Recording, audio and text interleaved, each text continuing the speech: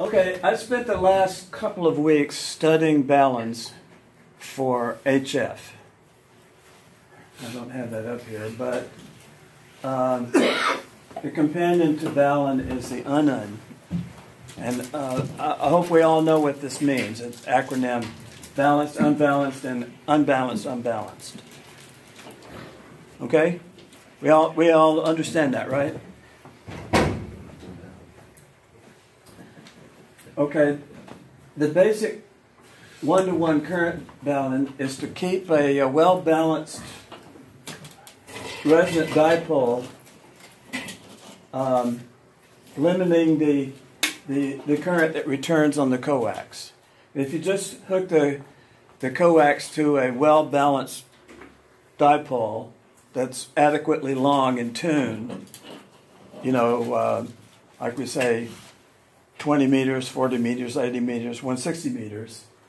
The one-to-one current BALUN effectively inserts an impedance between the dipole and the coax to keep the energy on the dipole from reflecting down the coax and coming back into your radio, back into your transmitter, and like we say,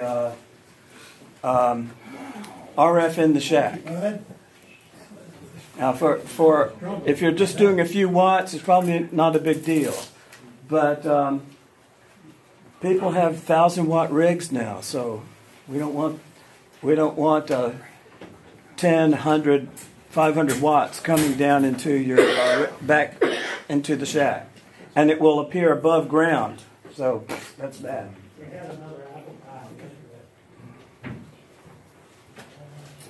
So without the BALUN, coax and antenna both act as radiators instead of only the dipole.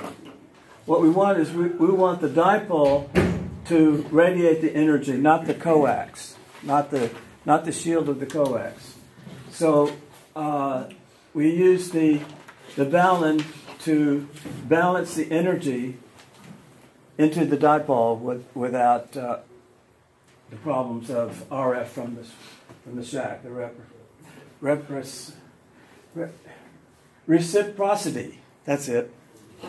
That's those 4-syllable words. You might be able to get your antenna far enough away from power lines, switching power supplies, computers, and other noise sources in the shack, but if your coax is actually part of the radiating antenna, then you are receiving noise from all of those sources.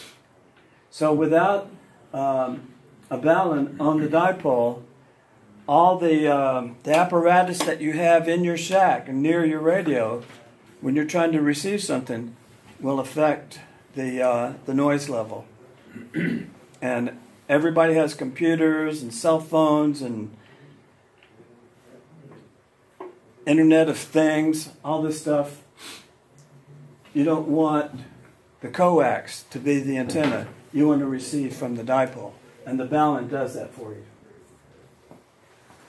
A one-to-one current BALUN is actually a choke transformer on a toroid. Ideally, you want it to be lossless, have identical windings, and exhibit infinite common mode impedance, which is all supernatural. In reality, we can't get any of these things. We can just approach them. So feeding the dipole with the coax, with the BALUN between the coax and the dipole, it puts a reactive adjustment on the energy coming out of the center feed, and allows the dipole to absorb the energy from the transmitter instead of some of it being radiated by the coax.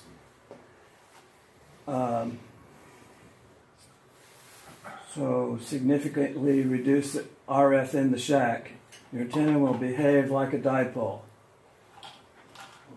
And why spend all this time and trouble putting up a really nice dipole if the coax is radiating and receiving? So this is a famous chart, and I don't know, even though there's type 43, 31, and 61, isn't there another type? Or is it my imagination? Lots of types. 43, 31, and 61. Those are the main ones. Yes. Okay. So this is a famous chart. This guy spent quite a bit of time. This is probably months of work creating this chart, testing all of these cores and how they behave. And the legend down at the bottom shows interprets what the colors mean. So what I did is I bought a couple of these guys, the 24031s.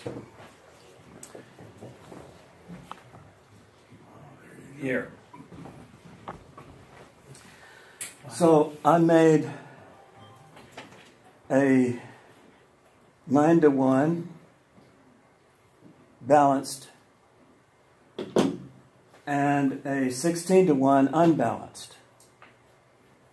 That's what this does. This allows you to hook it to a long wire, in-fed.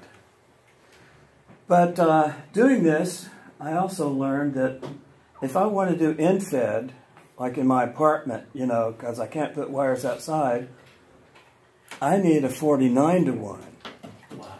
But that's not a BALUN, it's a transformer. These are true balance here, whereas a 49-to-1 is a transformer. That's a different subject, but it's something that I learned about this that I need to do for myself. Is it a step up or a step down?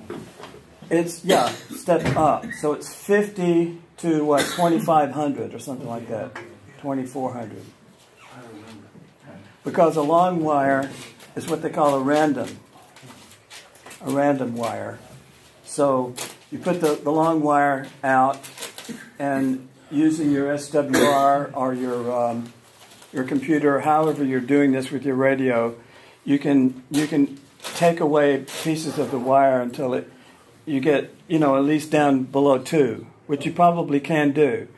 You know, 1.5 to probably 70 megahertz. You can probably get below 2 for the whole spectrum with a 49-to-1. But that's a different subject. That's not a BALUN. Okay.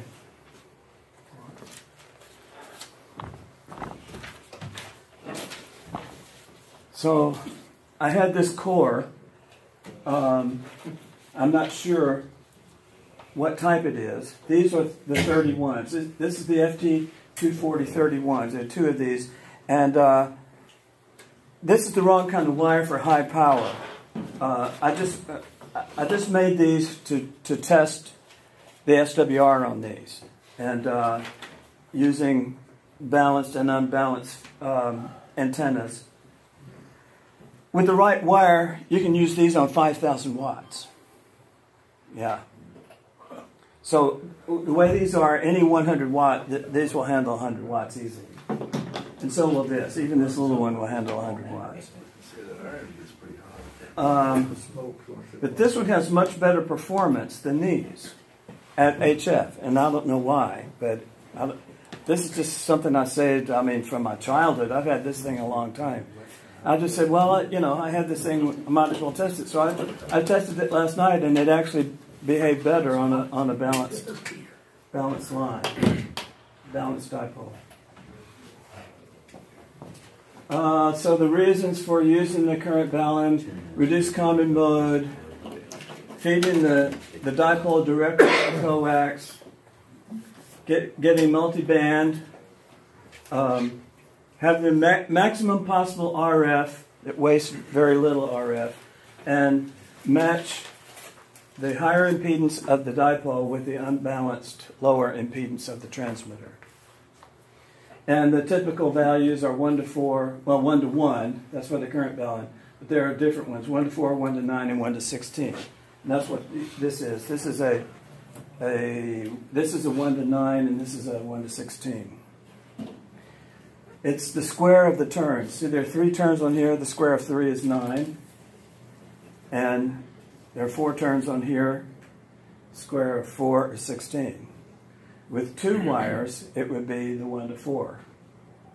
So 3 3 windings, 4 windings, 1 to 9, 1 to 16. Now, the odd number gives you balanced input. You see how there are 4 wires here?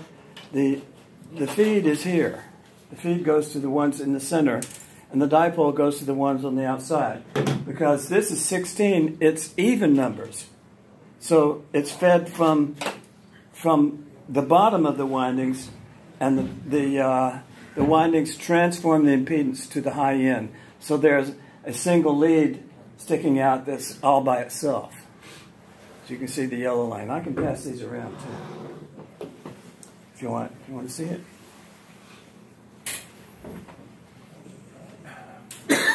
So I made these in about 30 minutes. And I ordered the course from Amazon. I had this one. This is kind of peculiar. I was trying to do a loop, and this suspended the tube so I could just clip it to the leads. It has a B and C on the input. This is a 1 to 9. Okay.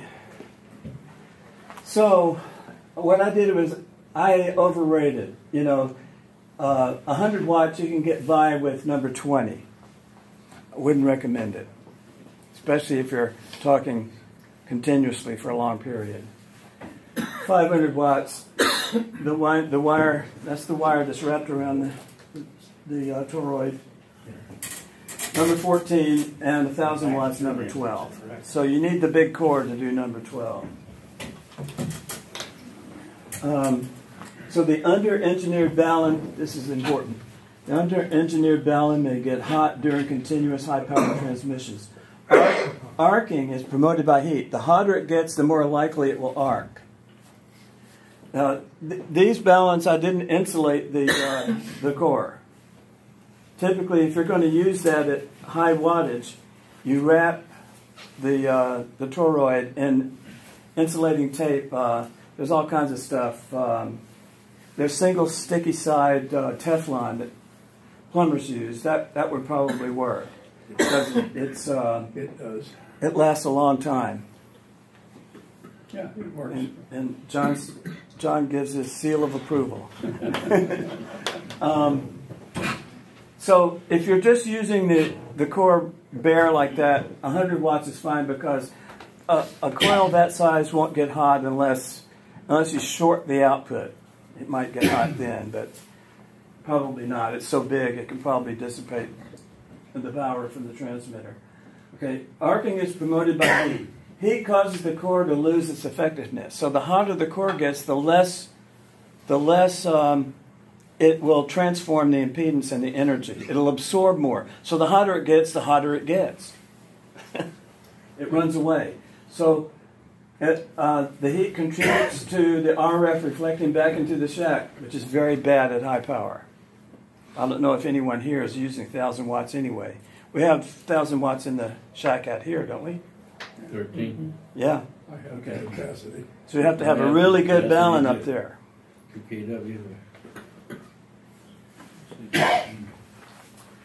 So cautions, high wattage is high voltage. I think I listed the voltage back here. Yeah, see 100 watts is 70 volts at 50 ohms. 500 watts is 158 volts, and 1,000 watts is 224 volts. So those are deadly voltages. So the high wattage, you have high voltage. Pay attention to the insulation of the wire. The higher wattage BALUNs uses magnet wire insulated by Teflon tubing, so that if it gets really hot, it won't arc. And we don't want our expensive 1,000 watt final to short out on an arc, do we? Do I hear a no? No. So use the gauge that's appropriate. to dissipate the heat in case for some reason a squirrel chews on your coax and shorts it out. You key that transmitter, and something bad happens. So be careful not to short the dipole, or branches falling on your dipole, wires, anything at high power. You'll regret it. Large cores reduce the saturation. In other words, the bigger the core, the less it will saturate, and the more power it will handle. Obviously, I mean we all understand that. But I have to write it. I have to write it down. So we want to apply high wattage. Low frequencies make it even worse. The lower the frequency, the more likely it is to saturate. So low frequency baluns that are designed for extremely high power are very large. They're massive, like a bowling ball size. Okay, and of course everybody knows water is a big problem. Your balun, because it's up there in the sky, outside with all these wires hooked to it, water can get into it. So it's important to keep the water out of the enclosure. So you can depend on your balun not being perfect. There's always some nonlinear aspect to the total antenna system that the balun contributes, but it contributes less than not having it. A good balun will have a small amount of reflected energy and insertion loss. At the end of the balun, you can see there's a gap where the leads come out. That's usually about 30 degrees, 5 minutes on the clock. Compressing the turns increases the inductance. Spreading the turns decreases capacitance. So it's typically everybody crowds the windings together. That's typically how it's done. Keep the leads as short as possible. It lowers the Q, which is the figure of merit, of the ratio of the energy passed to the antenna to the energy dissipated as heat. So typically materials, I bought all these materials myself, and it came to less than $50 for making two complete. The boxes, the eyelets, the tape, the silicone wire is recommended. It's a cheap way to get by having to use Teflon wire. Teflon wire is great stuff, but boy, is it hard to deal with. It's slippery and it doesn't strip well. So, if you can get Teflon wire, if you want to deal with that, boy, but it's tough. It's tough dealing with Teflon wire, but it doesn't burn. Okay, SO239 chassis mount. I went to B&C because I don't have any coax with these larger connectors, but I'm sure there's plenty of it back here, right? There's this magic gel that you can put on all of your connections, which keeps the water out, but it's terribly sticky. But if you've tested everything, it's all together, and you know that it's right, you can use that gel to keep the water out, all the holes and all the connectors. Isn't it that sticky stuff that you find inside the buried telephone cables? It's the same kind of sticky stuff, right? But it's expensive. A tube is about $30. Okay, and then there's, the industrial duct tape, which is made for outside and waterproof. If you have seams and stuff, you can wrap it. At least it'll keep the water out for a few months or a couple of years. And these are the typical single core balance windings. Schematics. Now, the 1 to 6 is very peculiar. Very strange.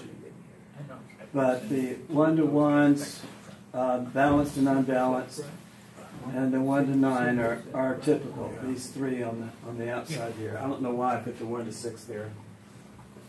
Can I ask a question? Yes, sir.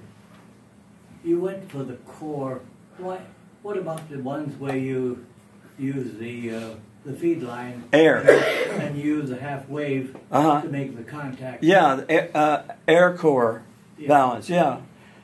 Why did you change? Why did you do this instead of?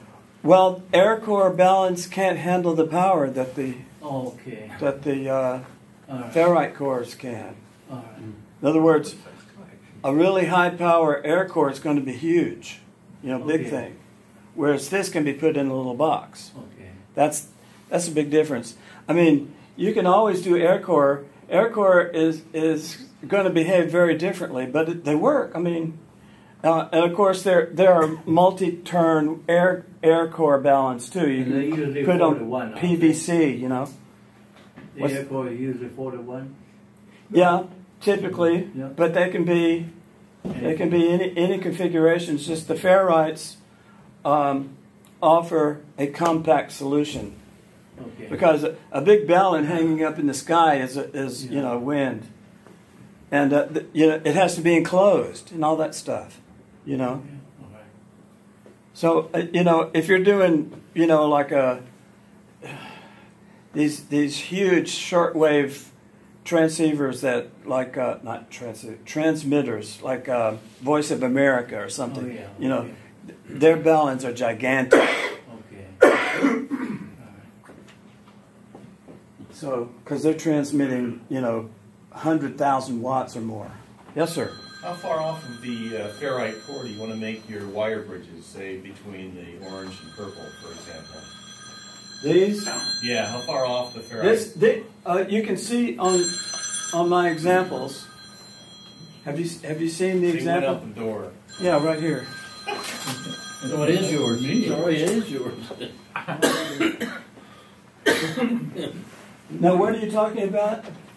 How far away from the ferrite can you join those wires? Do you want to join them right on the ferrite, or do you need to bring them Yeah, an inch or so. Close Yeah, as possible, this is right? just this is blown out here so you can see how it connects. But you can see here, they're pretty close together, and I've twisted them. You saw this, right? Yeah. Okay. This is just for Sorry about that. this is just for demonstration, so you can see how it's wired. Sure. And that's the unbalanced to unbalanced. He won't quit. If you're popular, that's what happens. Same So- person calling him back. With exactly the same windings, you can do a 4 to 1 balanced or unbalanced. You can see how it's basically a center transformer, and balanced to balanced is using one tap. You see how the phasing adjusts the impedance here. This is 4 to 1 because there are two windings, so it's the square of the windings is the impedance. So if this is 50 ohms, it's loaded with 50 ohms, right? 4 times 50 is what you see here. The same way here, unbalanced. So you can see they're identical, it's just that the wires are this way and here they're reversed. Clever. So you can actually have one that does both.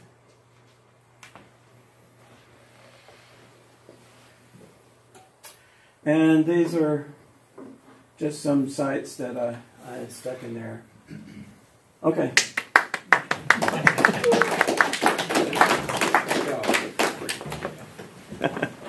Now, this is the nominations closed business. Yes, sir.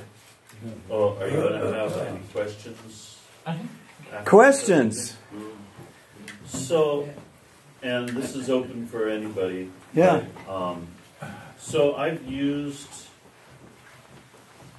a balanced current BALUN for my low power 5-watt applications. Yes. For a balanced dipole antenna. Long wire. just as a tuned length, Yes. balanced dipole antenna, just a garden variety antenna, center fed, okay, Mm-hmm. with a balanced, Mm-hmm. Up high. right, just straight normal BALUN, current BALUN up at the top. Is it V? In my case, it Straight. is, yeah. It's a Okay. V antenna. Okay. Question I have is, by using that BALUN, am I restricting the current that comes down the outside of my coax? Yes. Yeah, That's what it's for. that's what a balance for. It reduces the reactance of the energy that the shield is providing, because the dipole is higher impedance than the coax. So because the coax is much lower impedance, electrical resistance to the energy than the dipole, the energy wants to come back down the outside of the coax. It's actually the energy is on the outside of the coax. So the transformer that I showed you. let me rephrase my question. Yes, sir. Is there a practical, that picture right there, is there a practical difference between a one-to-one current BALUN and a choke BALUN on the coax itself? A one-to-one BALUN is a choke BALUN. That's what it is. It's a choke. And they go by different names, but basically it's a choke transformer is what it is. Just two coils.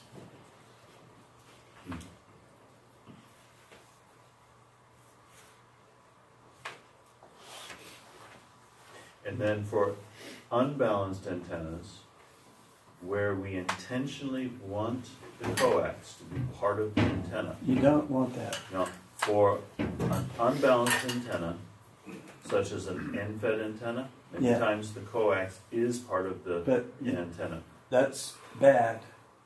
You never want that. You want to avoid that. You want to do whatever it takes to keep the energy out of the coax, because I'm in agreement. yeah. So the question is, if I put choke beads, as it were, on the coax, Yes. a certain distance from the feed point on an end-fed antenna, Mm-hmm. would that limit the RF on the outside of the current at the beads? Yes. Yes. And You're thus making a reduce- choke, and it's Making a choke and then Mhm. put it part way back on the coax Yeah. You can also coil the wire. to create another Coil the coax. air core. Right air next core to version. right below the dipole where it feeds. Right. The more the Wherever better. you want the resonance to stop on. not on an end-fed though. No, not infed. No. End-fed is the- Infed needs a transformer. Right. So This I'm is not thinking, a transformer. Right. So the reason I asked is because I have run into problems with getting RF back into my shack Yeah. when I'm running digital modes, because the system I'm using isn't it's susceptible to RF if it's nearby. So if I go with an end-fed antenna, it really pisses off my computer. Yeah. Well, Mouse stops working. Everything yeah. just kind of goes to We'll hell. put the It's like, ferrite beads before it comes into the building. yeah. On So that side. well, Yeah. I'm running portable in these cases, right? yeah. And so with the end-fed antenna, I struggle Mhm. because my computer doesn't like it. Well, So, but then there are situations where I really want, because of the mechanics of where I'm set up, it would be so much easier if I just had an end-fed antenna. So I'm looking for a way to run an end-fed antenna, but keep the RF away from okay. the transmitter. That end-fed antennas, the end that you're feeding is high impedance, whereas a dipole is lower impedance. Not low, but it's lower impedance. That's right. So by a factor of like 40 or 50 to 1. Mm-hmm. So end-feds need a transformer to Right. transform the impedances. That also keeps the energy in the antenna and out of the shack. Because the Right. reason why if you're just using a low impedance BALUN, it's not helping. No, in that case I was not. You're just using straight. You're feeding the I was end. actually using a trans match at that time. So that's beside the Okay. point. A 3 to 14 autoformer winding. It's very similar to this. Very similar to. Let me see, where is it? It's very similar to this. So instead of these windings, it does this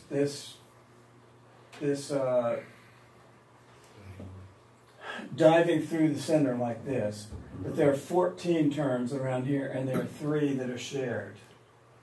So you're driving it with 50 ohms with 3 shared, so it's 3 to 14. Is that right? It's 3 to 14. Yeah. So minus 3, yeah. You're right. Somebody knows. So it gives you a 49 to 1. So the output, like this, the unbalanced output is floating at 2,500 ohms. Mm-hmm. So it keeps the RF. It's transforming the impedance. Mm-hmm. So if you're feeding it with high power, there's extremely high voltage coming out of that thing. So it has to. Some of these autoformers on big high power rigs with the single wire, what they call the random wire. Corona's coming out of the damn thing. Yeah. Lightning. Okay.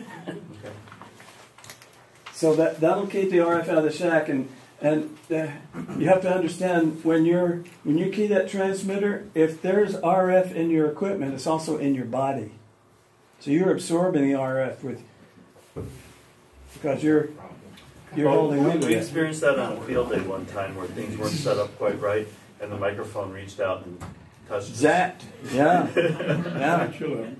That's grounding the outside of the trailer immensely that day as well. Yes. Yeah, I imagine it did.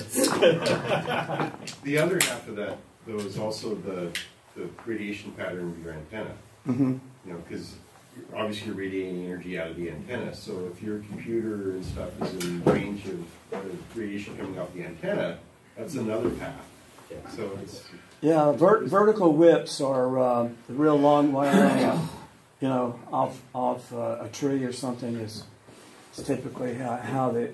Now I didn't do any of that stuff here, but I know that's your dilemma is with the long wire, single long wire infed. The infed is always troublesome because you're dealing with high impedance, low to high. So you have to have some. That's what the cores are good for that. And it can be air core. You can do air core infed, but you have to have some way to translate the impedance. Okay. Yes, sir. Can you go back to the picture that has the 2 red arrows on it with the coax Oh gosh, which one? back? your choke balun that you had up there. Tell me when to stop. That one? No, keep next going. one. That? Yeah. Uh-huh. So there's something there that a lot of people get stuck on. Mm-hmm. When you are transmitting into that, the shield actually has 2 directions of current flow. Mm-hmm. The inside of, look at it as a piece of copper pipe instead of the braided shield. The inside of that pipe is carrying the RF, or half of it, to the antenna. But when it hits the antenna and you don't have a BALUN there, then half of it comes back down the other side of the shield. There's Yes. 2, even though it's one conductor, it's got 2 directions. Yes. Surface effect. And Yes. Yes. Uh-huh. The spin effect. It's So- coming on the outside of the Right. the So coax that's why instead of if the you- inside. If you Yes. put beads on there like you talked about, Uh-huh. that's why it works. Oh yeah, it works. Because you're stopping it on the outside from having Uh-huh. to conduct. So what my question though was if I put a toroid BALUN, current BALUN, just a simple current BALUN that's unbalanced to balanced, okay, It'll still work. how's that keeping the RF from coming down the outside of my coax. Same way. Yeah, it's the same thing. It's a Because that's made a high impedance, it just. It's still Because keeping it's the broken energy the from common getting connection past that. between the outside of the shield and half the dipole. Jay, back to your 4 drawings again. You know, a picture's worth a thousand words. Right? Yeah, that's why I put it here. This? On the, up in the upper left there, that 1-to-1. Yeah. I'm thinking about why would the turns, you get 4 turns one direction and 4 turns the other way. Well, to me, that in a transformer world, that seemed to cancel This is out. actually a turn. This is actually a turn. So 'Cause it goes to 1, the 2, 3, 4, 5, 6, 7, 8, 9. I get that, but half of them are going one direction, the other half are. Do the That, right hand that rule. one looks but- like it's a different. But yeah. they're parallel. The wires are Right hand rule, parallel. it's, Ah. I don't know, it looks funny to me too. Because an air core is all one direction, and Well, okay. aids are one direction. That's got something going on there. I have to think about it more. I guess. Yeah. That's the core. It's 2 wires doing this. So this is the core right here. Like what he's saying, Jay, is that you look at the bottom, is going this way, then he goes back and he goes across off the top, look at the top, and then goes underneath on the other side at the top going to the right. Okay, so take Like you're reversing the. take these turns here, the ones on the top, and push them back, push them around. They continue the way they are. You still go right hand the whole way. turn full circular. It's confusing, I know. It's because it's a donut. In essence, that diagram, you'd have to move the dot on one of those up the other way. Yes. You're changing the You're changing the twist. Yes. Oh well. So the current BALUN that I built just went around in the same direction all the way around, and then because that then forced the current to be equal in both leads all the way around. It's equal in that. Now, that said, honestly, I've never tested it. I just used it. It's I equal. get a good SWR, but Well, the autoformer does this. I was transmitting my gallon, everything was white. It goes around like this. I ran the wire out there, but I never hooked anything to it. It does the same thing, but with a single wire. Okay. It's right hand all the I way. have to measure it to figure it out. yeah. So you get a ratio between the number of windings on the primary and the secondary. It's just like a regular transformer. It's just that it's using the toroid to make the current circulate. You can use